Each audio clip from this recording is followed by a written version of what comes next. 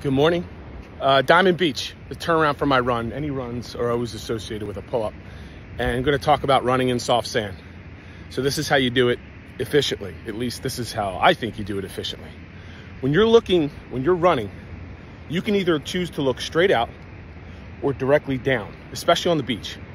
That's a 180-degree plane or straight down like a 90. You don't want to do that. You want to look at a 45. So when you look, you want to look down this way. All right. What that allows you to do is to focus on what's immediately in front of you. That's what you want to do, because if you decide to look straight out at where you're going, it looks like you're never going to get there.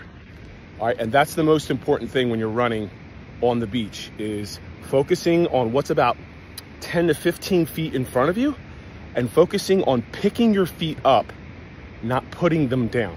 So you want to be light foot. You don't want to focus on smashing into the sand, because you're losing. You want to focus on picking your feet up, 45-degree angle, your eye level, and that way you just consistently move forward, okay?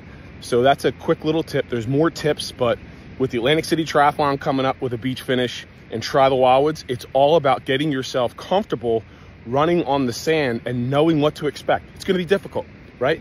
It's going to be hard. So if you can look at a 45